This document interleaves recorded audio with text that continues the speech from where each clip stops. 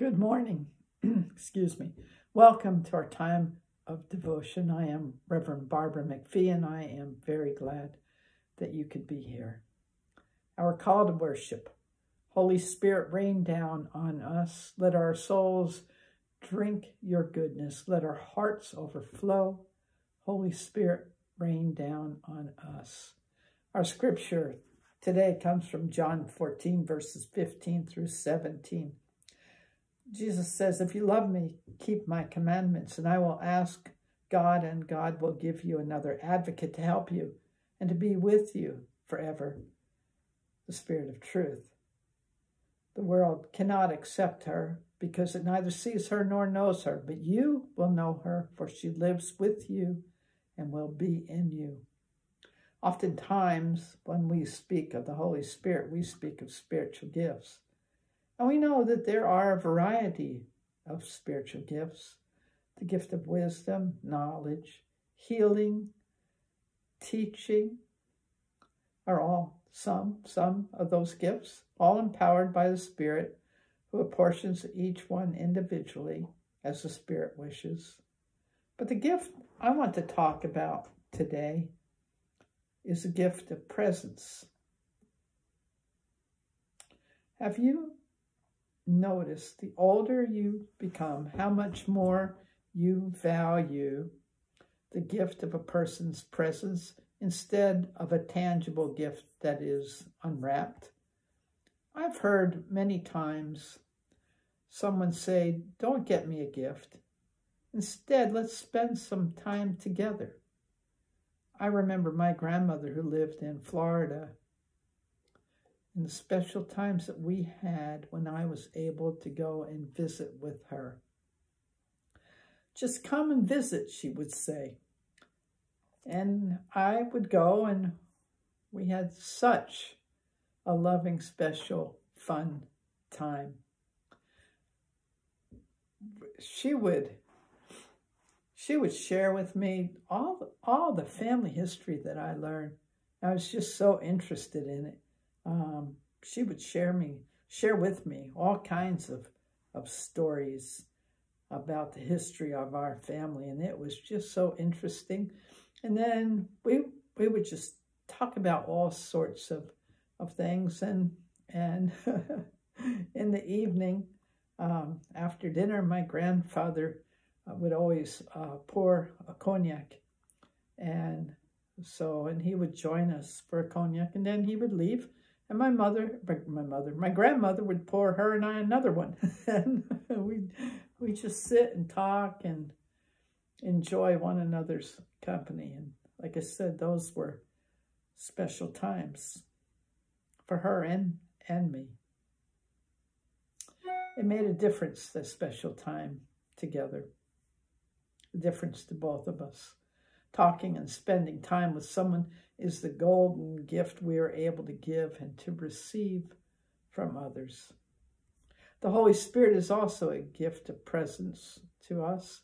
The Holy Spirit is a gift that is given to us by God because God loves us and wants to spend time with us, and does, in fact, spend time with us. The Holy Spirit is God's presence in our daily lives. We can talk to the Spirit, feel comforted and guided by the Spirit. It makes a difference in our lives to spend time with the Holy Spirit. Trevor Hudson, in his book, Holy Spirit Here and Now, writes, when God gives us the Holy Spirit, God gives us nothing less than God's own self. It's important to think about that. Nothing less than God's own self. The Holy Spirit is a person, a someone to whom Scripture says that we can cry out to, asking God to come and personally fill our lives. Hudson continues, the Holy Spirit draws us into a deeper, shared life, changes us inwardly, guides us in our decision-making, helps us to pray, empowers us to witness, and so on. These are personal actions of the living God at work in our lives, right where we are. So, think about that, how special it is, how much God loves us, that he blesses us with the Holy Spirit to be with us always. And once again, what we learn, having a relationship with God and with Jesus and the Holy Spirit, we learn about relationships, and learning about them helps to make our human relationships stronger. And then we too can give that presence of ourselves to others, like I did with my grandmother, like so many people do, relatives and not relatives, friends, best friends, people that are close to one another. Give the presence. It's all you want. Sometimes it's all you want is someone to sit down and just talk and listen. It's a gift, the Spirit, and the gift of presence. Our meditation, I have been blessed with the gift of the Spirit. So, relax, feet flat on the floor, hands in your lap or on the table. Breathe in. I have been blessed with the gift of the Spirit.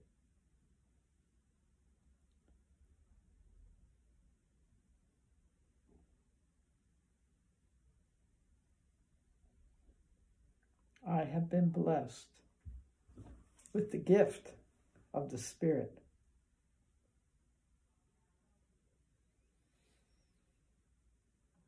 I have been blessed with the gift of the Spirit.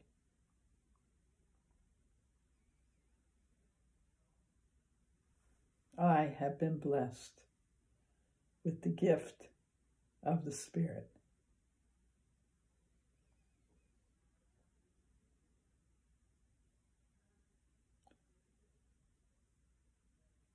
I have been blessed with the gift of the Spirit.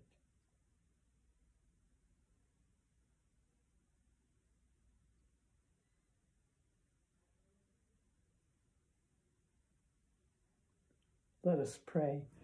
Dear God, we thank you for the gift that you give us of yourself, that you as Trinity, God, Jesus, the Holy Spirit, love us and guide us and teach us.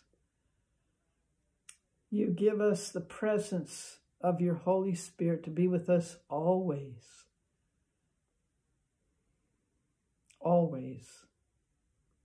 A gift that's so invaluable. And we learn that gift from you. And we're able to give that to others, to realize that it's important to spend time with one another, to hear one another, to be able to speak to one another, to be able to have such a close relationship with others. And of course, to have that relationship with you. Thank you, Lord, for that golden gift of the presence of the Holy Spirit in our lives. Someone who loves us, who we can talk to, who we can rely on. Dear God, we come to you in prayer today with our joys. We are overjoyed at many of the blessings you've given to us. Love and the gift of friendship. We thank you for calling us into different relationships, families and friends and relatives, people that we work with, church affiliation, gyms and other places of recreation and exercise. We thank you, Lord. We thank you for our pets, our dogs and our cats, our birds and other animals. We thank you for the way you created this beautiful earth and all that is in it. It is such a delight when we can take time and look at it and engage it. Thank you, God. We ask your blessing on us, Lord, and your healing mercies for all who are sick, for all who have physical issues, medical issues, surgical issues, mental health issues. We ask your healing mercies for all who are dying or have lost loved ones or grieving or hurt. We pray your healing mercies for all who have mental health issues, Lord, for all who don't know how to love, for who don't know how to live, don't know how to give or forgive or to receive. We pray, Lord God, your healing mercies. Oh God, we pray for the animals and the birds and the earth and the trees and all of life. We pray healing mercies on them as well. We pray, Lord God, for all in war-torn areas, in areas where there are fires or floods, for all of life, your mercies. God, we pray for all the people on our prayer list. We pray for all those people we don't know, healing mercies, whatever issues they have. Dear God, we also pray traveling mercies for all who travel. May they safely get to their destination. And we come now to pray the prayer that you have taught us to pray, saying, Our Father, who art in heaven, hallowed be thy name. Thy kingdom come, thy will be done, on earth as it is in heaven. Give us this day our daily bread, and forgive us our debts as we forgive our debtors. And lead us not into temptation, but deliver us from evil. For thine is the kingdom, and the power, and the glory forever. Amen. Our thought for the week, once again from John Orthberg. This one from the Me I Want to Be, Becoming God's Best Version of You. He wrote this: Never worry alone. When anxiety grabs my mind, it is self-perpetuating. Worrisome thoughts reproduce faster than rabbits. So one of the most powerful ways to stop the spiral of worry is simply to disclose my worry to a friend. The simple act of reassurance from another human being becomes a tool of the Spirit to cast out fear, because peace and fear are both contagious. Our benediction. The grace of the Lord Jesus Christ, the love of God, and the fellowship of the Holy Spirit be with you all. Amen. May you have a lovely, blessed week, and I'll see you next week. God bless.